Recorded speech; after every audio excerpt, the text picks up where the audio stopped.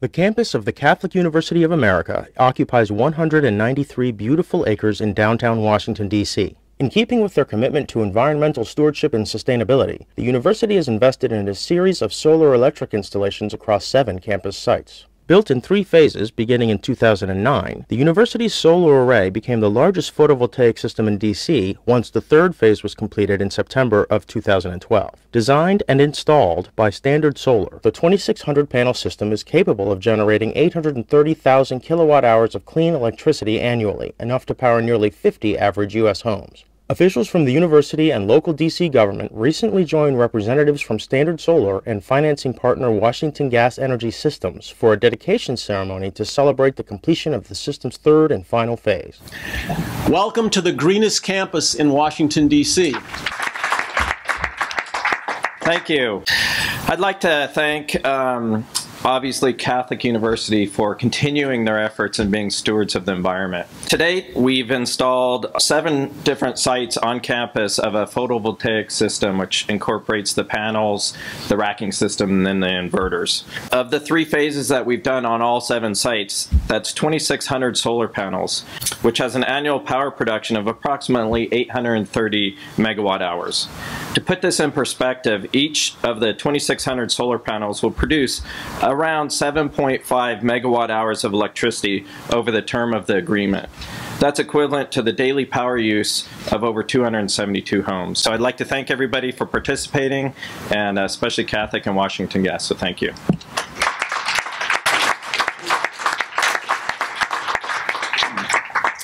Thank you, Mr. Wyatter. And now please welcome the 15th President of the Catholic University of America, John Garvey. Thank you, Victor, and thanks to all of you for coming. I want to thank, in particular, our honored guests, Sanjeev Mahan from Washington Gas and Scott Wyatter, the president of Standard Solar. I also want to thank the city for their participation and leadership in this. Mayor Gray has been a really great stimulus to the universities and to the rest of the city in sustainability issues. We're proud to be the home of the largest solar photovoltaic panel installation in Washington, D.C. But I want to say a few words about why we're interested in sustainability here at Catholic University. We believe, among other things, that God entrusted us as stewards to take care of His creation, and one part of that is our responsibility to be good stewards of the natural environment.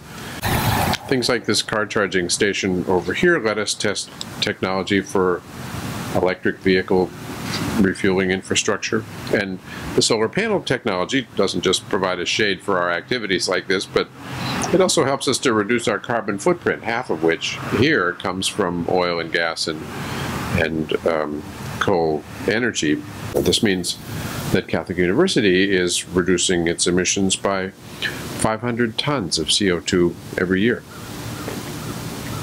So in addition to adopting good practices as an institution, we have, as Scott's remarks indicated, an obligation to teach good stewardship to our students. We want this to be part of what they learn here, the practices they take away with them from the university, and they let us do good things like this in the meantime with the help of our partners in the city and elsewhere. So thank you all for your participation. Thank you all for coming. I'm delighted that so many of you have shown interest in this project. So thanks. All right, very good. That was nice.